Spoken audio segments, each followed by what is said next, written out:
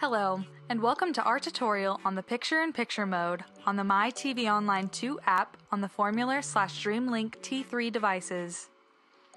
Once logged into your IPTV service provider, from the full screen, press the Info button.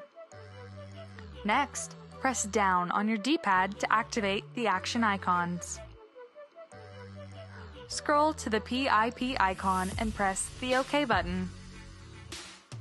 Next, choose what channel you would like in your PIP picture. Click the Exit button to exit out of the channel list. At this point, you can press and hold the red button on your remote to swap pictures.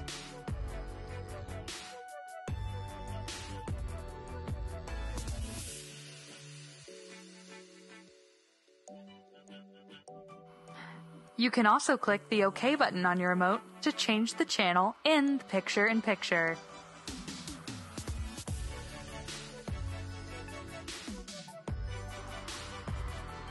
Thank you for watching.